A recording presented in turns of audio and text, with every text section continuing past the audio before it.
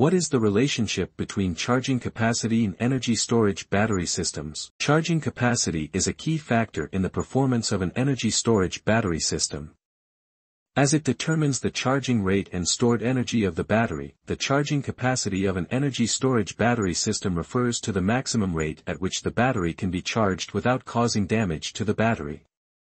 Charging capacity is usually expressed in terms of maximum charging current or maximum charging power.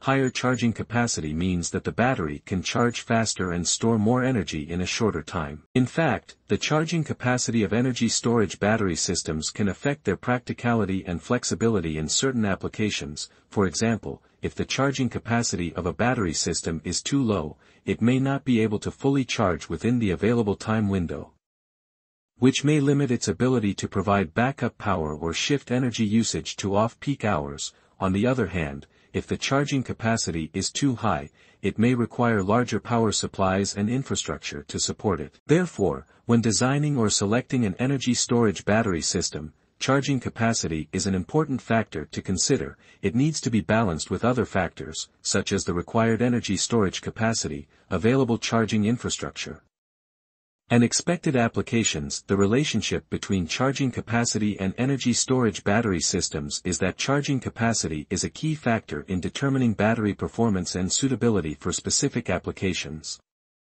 Higher charging capacity can lead to faster charging and higher energy storage, while lower charging capacity may limit the utility of batteries in certain applications. For more questions, please go to the Home Material College.com website. Thanks.